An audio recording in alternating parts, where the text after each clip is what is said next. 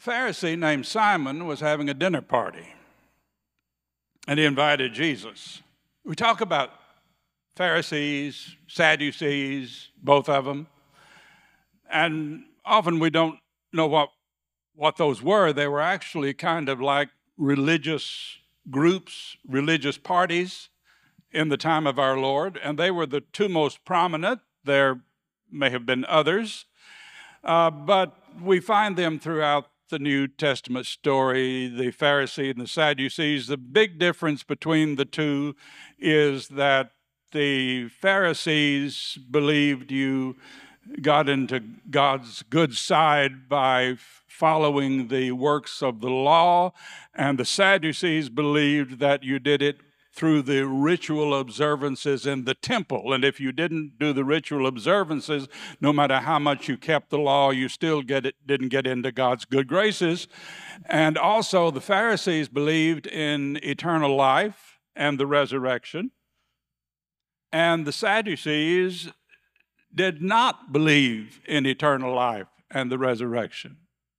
Most people don't know this, but throughout the Old Testament period, there was no belief in eternal life as we think of it today.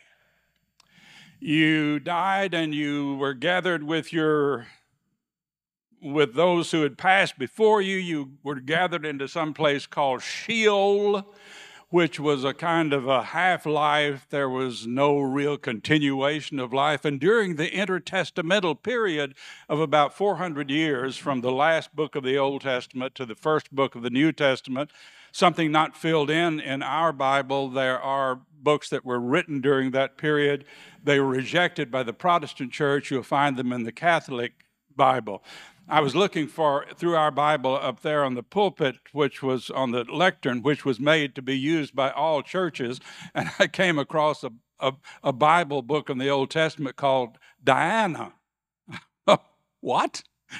I've never seen that before. It's part of what we call the Apocrypha, used by Catholics and not used by Protestants. Some of the material is quite wonderful, but we don't include it in ours. But it was during that period that the Pharisees came to believe in eternal life and the resurrection, which they believed in when our Lord came. They just didn't believe in him. And they didn't, after his crucifixion and death, they didn't believe in his resurrection. But Jesus actually, because he believed in eternal life and taught eternal life, and he would have been numbered among the Pharisees. And a Pharisee, Simon, invited him to dinner. Now, there's been a lot of controversy about the Last Supper at the Olympics, at the people who gathered on the stage there, set up like Leonardo's da Vinci's The Last Supper. Kind of a tempest in a teapot, because what they're really upset about is the fact that all of the people up there were gay people. If it had been some hunky Hollywood actor in the place of Jesus, Charlton Heston in his best, nobody would have objected to that. Although Charlton Heston is not one of my favorite people. He was a big proponent of the NRA and having no gun laws at all. And but he could have stood in for Jesus and nobody would object. The real objection, and I may be swinging you on this, or you may not even want to go with me, you may object to what I'm saying, is that those people were thought to be blaspheming partly because they were all gay people. And were they trying to sock it to the church a little bit? Yes, they were. But if I were in France and the only church was the Catholic Church, which would not admit their full humanity, call them sinners, you might want to sock it to the church a little bit. You don't have to agree with what I'm saying. It's neither here nor there. But I really wasn't upset about it myself. But at the Last Supper, Leonardo has everybody lined up on one side of the table like they're going to have their picture taken. You do realize that, don't you? Nobody eats like that. I mean, there's no reason for anybody all to line up on one side of the table, except we need to see the faces of all of them. It's really quite a glorious painting. But that's not the way they would have eaten in our Lord's day. They would have been eating probably in the Roman style, which meant that they would have been lying on pallets or on short couches facing inward, and the meal in the middle, and they would have been lined all the way around it, and they would have been lying down with their feet sticking out. And this is the way we are to picture our Lord at Simon's feast that he is having, his dinner. And it may have even been a Roman home where there was a kind of an atrium in the middle, and they may have been dining out there under the sky, or they could have been in a fancy dining hall. We don't know. But anyway, when people had a special guest in their home, other people were sometimes wandered in. If there was a teacher who was there, they would wander into the house. They wouldn't get to come to the table, but they would get to hear the great person speak. And so there were people who were probably lined around the wall, watching the meal, watching Simon and his guests and our Lord there. And it appears that our Lord was probably across on the other side of the food from Simon, the Pharisee, who was the host. And while they were eating, there was a woman who wandered in. Now, I don't know what the present translation says, but I know the old King James. It says she was a woman of the city. Okay. We know what her profession was. They say it's the oldest in the world. And she has wandered in, and when she comes in and sees Jesus, she begins to cry. Those of you who have been touched by his grace in your life, you can understand that. And then she does something, though, that's quite remarkable. She doesn't stand along the wall and cry. She's operating totally on impulse. She makes her way over to him and kneels at his feet. Now, this is a woman who has heard a word from Jesus, a woman who formerly had believed that there was no way for her to be included among the righteous again, no entrance for her into heaven. A woman who may be on the streets because she had no way of making a living. Perhaps her husband put her out and wrote a bill of divorcement and said, "You're on your own." We don't know how she ended up out there.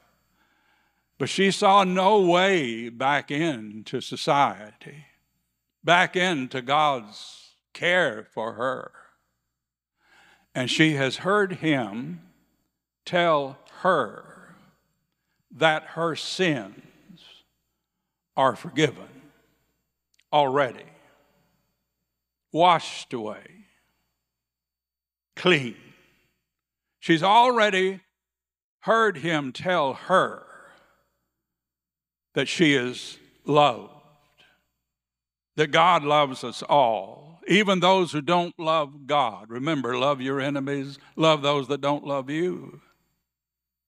And this has obviously changed her life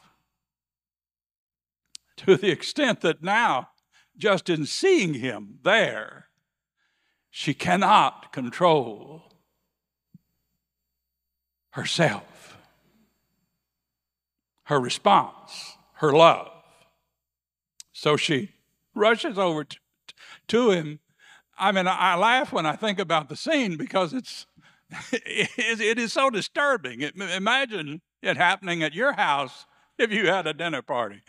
Rushes over to him and kneels at his feet, and she is crying so hard that the tears are falling down on his feet. She evidently felt that she was not worthy still for her tears to be on his feet. So she does something absolutely unheard of for a woman in public. She takes her hair down and see it falling all the way down. You remember the old saying about, boy, she really let her hair down? Even during the time of Shakespeare, women did not let their hair down in public. It was always up. Only for their husbands in private would they let their hair down. Well, she let her hair down, and you can see it falling all around her face. And she takes her long hair, which may not have been cut in years, and she wipes her tears off of his feet with her hair. Now, nobody says anything. Well, first of all, when people are in shock, they tend not to speak. And everybody's in shock except Jesus. Simon over there, he says nothing, but the scripture tells us what he thinks. If this man were a prophet, he would know who and what kind of woman is touching him. And Jesus knows what Simon is thinking. Now, the problem with Simon and the conclusion that he has come to is that he thinks that this woman is in some other category from himself. He is righteous, she is a sinner.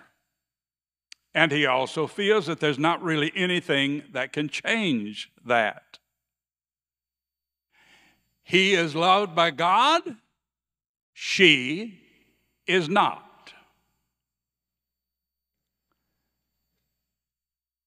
And this fills his mind. He never considers, even for a moment, that he is anything like this woman or that she is anything like himself. Not for a moment. What he doesn't know is that for all of us, there is only one category, and that is child of God. Beloved child of God. Every person in this world, beloved child of God. And Jesus speaks to Simon and says, Simon, look at this woman. I came into your house. You didn't wash my feet, as is the custom when a guest comes into your home. You didn't anoint my head with oil, as is the custom. But this woman has anointed my feet with her tears and dried them with the hairs of her head. Because she has been forgiven much, she loves much. Because you feel that there's not much to forgive, you have loved little. My sister's teaching this class down there, and many of you are in it. We have a room full every Sunday, and it's about near-death experiences. What you find in near-death experiences is that everything that our Lord told us is real.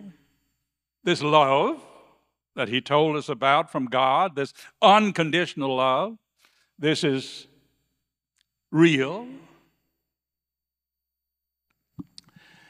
I heard one the other day about a young man. It's a young black man who was quite charming and ingratiating. You wonder why he ever had the problems that he had, but the first thing that happened to him was after he was born, his mama took him living and threw him in a dumpster. He was found, retrieved, I think his grandmother raised him, but he had a hard life. And he finally decided he had taken enough. He was in his early 20s or mid-20s by that time. And he had decided he was going to end it all. He was going to go down to the railroad tracks and at the station and wait for the train to be coming, and he was going to throw himself on the tracks. But his friends realized that this time he was really going to do something when he left their company, and so they followed him. And just before he threw himself in front of the train, they pulled him back. And one of the young women put him in the car with her and started driving him back home. Amazingly, he did finally hear from his father, whom he had tried to contact, knew who it was. And the call came at that time, of all times. And his father told him, "I don't love you. I don't want anything to do with you." And the boy thought, "I cannot take this anymore." He was distraught. He opened the door of the car and he threw himself out on the pavement. And he was so severely injured that he found himself in some other place. He died for a while. And there was God.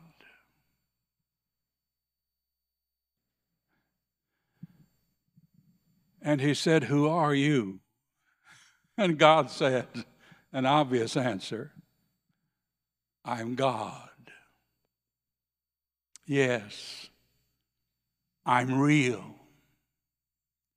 And so are angels. Do you want to see them?" He said, "No." And God said, "I'm here to tell you that I love you." That's something God is willing to tell us in our hardest moments. I love you. I look at so many experiences where God communicates in one way or another, and sometimes just plain outright, "I love you. I cherish you. You are mine." And he showed him 3 images. Unfortunately, I only remember one.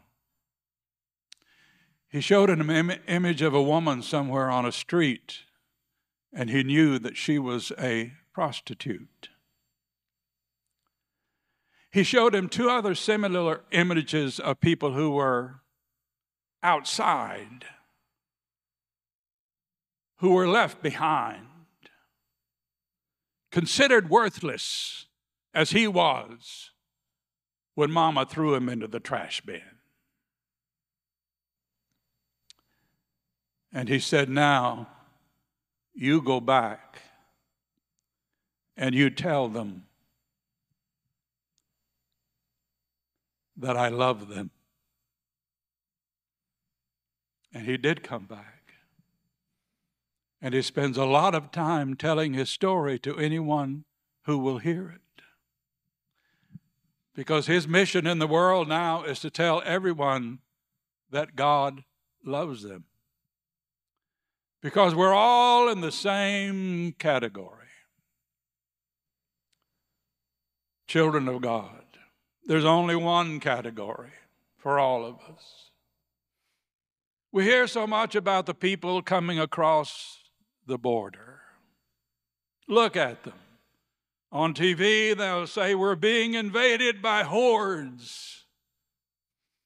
Focus in a little more carefully. This looks like a family. This looks like a mother and a father and their child. This looks like a young man who escaped a gang in South America just before the gang killed him. This looks like a mother carrying her baby. All of them. One category, child of God. Look at that image of the Lord's Supper. I know you may have found it offensive. I can understand that. I don't blame you. But look at that woman in the middle there, sitting in the place of Jesus, wearing some kind of big headdress that looks almost like a halo. A very large woman, a gay woman.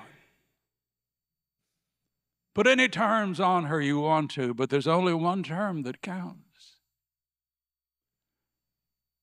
Child of God. Look at anybody you may be judging. I tried this. I ate out last night. I was looking at somebody across from me who looked funny. Does she have to wear her hair that way? In public? I wonder who she is. And then I tried, well, I know who she is. She's a child of God. That's who she is. She's the same thing I am. Same thing all of us are. That's why we can all come to this table this morning. All of us. Well, I'm not feeling too spiritual today. I've seen some people sit it out. By the way, some people here, this will be your first communion. You don't have to come.